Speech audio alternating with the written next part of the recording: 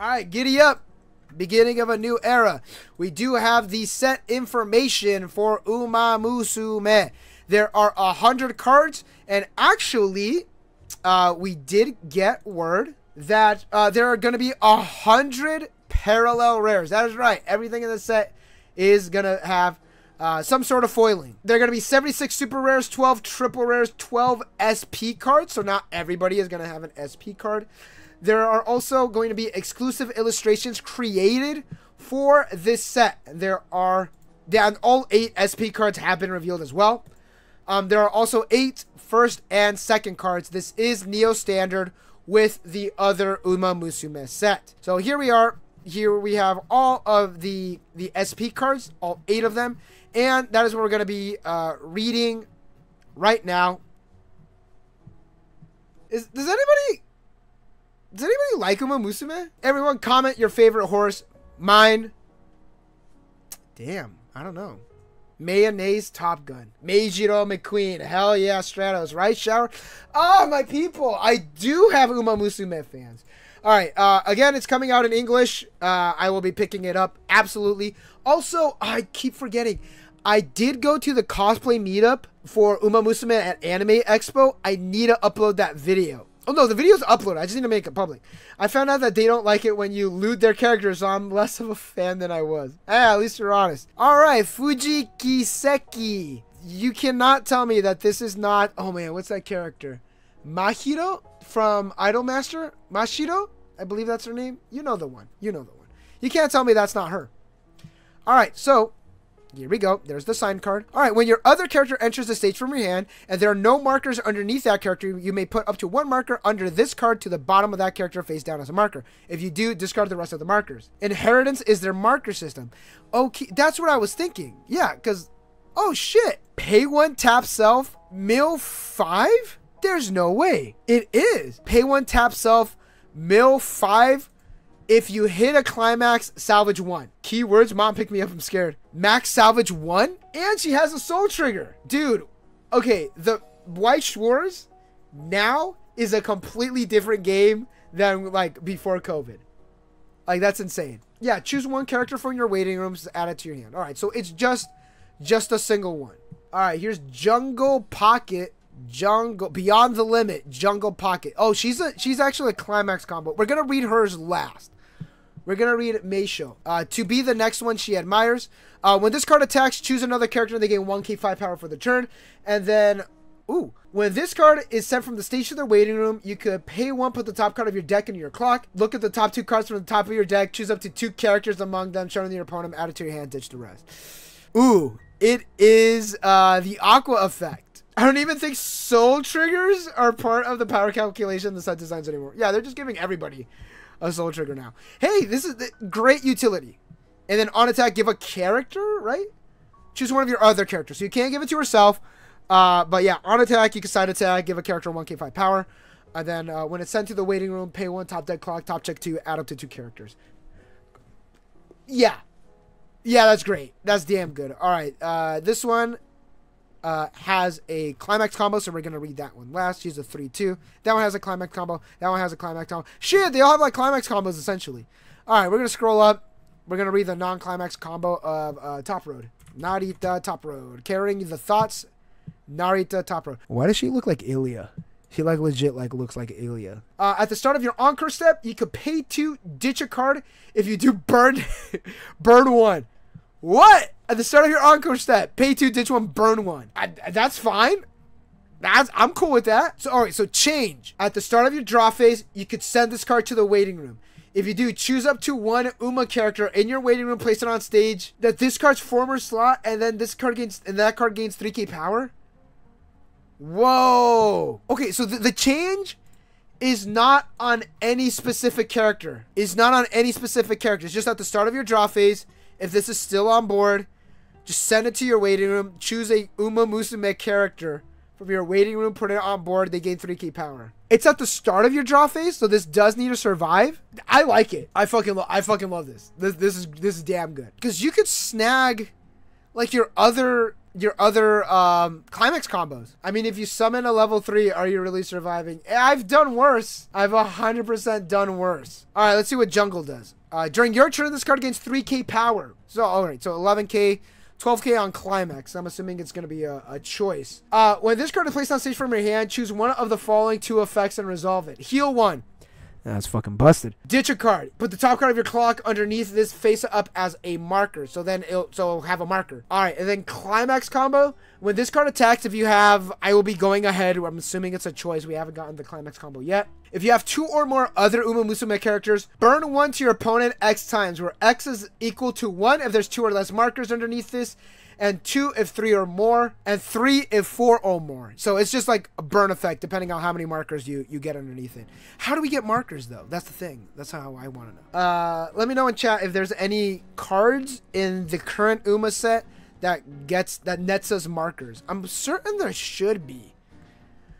So it is burn 1 if there's 2 or less. The brainstorm does give the marker, so we do have a way of doing that. So like on play, get marker something. All right. Color me intrigued.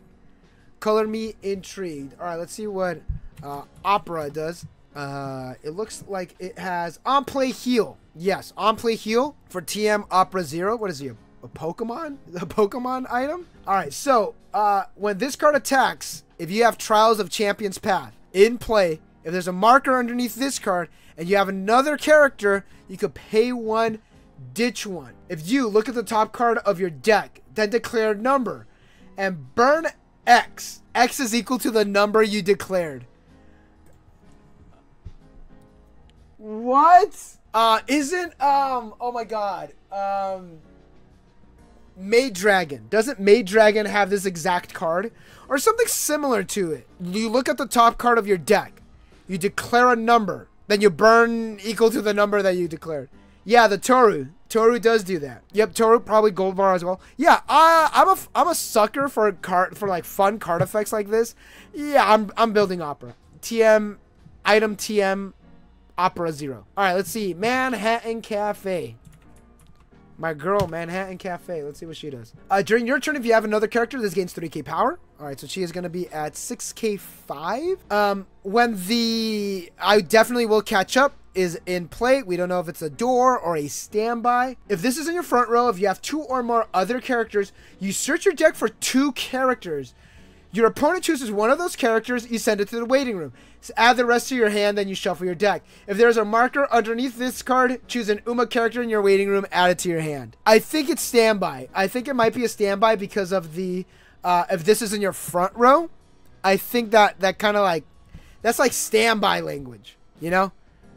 That's definitely standby language. All right, so if it has a marker, search your deck, your opponent chooses one, you add to your hand, then you ditch the other one. And if this has a marker, you salvage a character as well. All right, that's pretty solid. I would like to know if it's probably on a standby. But we will have to wait and see. Agnes Tachyon. There was an Agnes cosplayer in the cosplay meetup. Agnes Tachyon. All right. She's 3/2. Has a climax combo as well. When this is placed on stage from your hand, top check 2 cards from the top of your deck. Choose 1 card among them. Add it to your hand. Send the rest to the waiting room. It's just 2? Yeah, top check 2. Top check 2 cards from the top of your deck. Add a card. It's typically 3. Let's see what she does. That might be a clue as to why. Climax combo. When this card attacks, if you have As Instinct in play, you can pay 1. If you do, choose one of the following 2 effects. We currently don't have the climax. It could be a door. It could be a standby. It could be a stock soul. If you're level 3 and your opponent is level 2 with 4 or more in clock, ditch 2 cards. If you ditch 2, your opponent chooses 1 card in their clock and sends it to their level. And send the rest of their clock to the waiting room. What the fuck? Or burn 2. If your opponent is level 2 with 4 or more in clock, your opponent grabs a card in their clock, puts it in their level. Then they heal. Then they send everything to the waiting room. Or burn 2. I mean, still on attack, pay 1, burn 2 is still pretty good. It's that pay 1, burn 2. Still really good. All right. Reaches for damage. It auto levels them when you attack. Absolutely, Lancer Lynx is correct. There is still your swing. So on attack, pay 1, you level your opponent straight to level 3. Then you still got your swing. If you have another Agnes Tachyon, attack, pay 1, burn 2, swing, attack, pay 1, burn 2. You could definitely tri-field this. Yeah, this is great. This, holy shit. Wow. I could see this on a standby, so that way you don't gain the extra soul to make it, quote, more balanced. But we gotta remember, Bushiroad did create Sokka. If this is on a door, holy shit, it's fantastic. But it's probably gonna be on a standby. I think it's gonna be on a standby. We are gonna have to wait and see. Sokka is usually no problem when playing Uma. It's a pay 1. I'm sure Uma is gonna be fine. Uma Musume is gonna be just fine. Level, attack, burn 2, attack, burn 2, attack. It's good. It's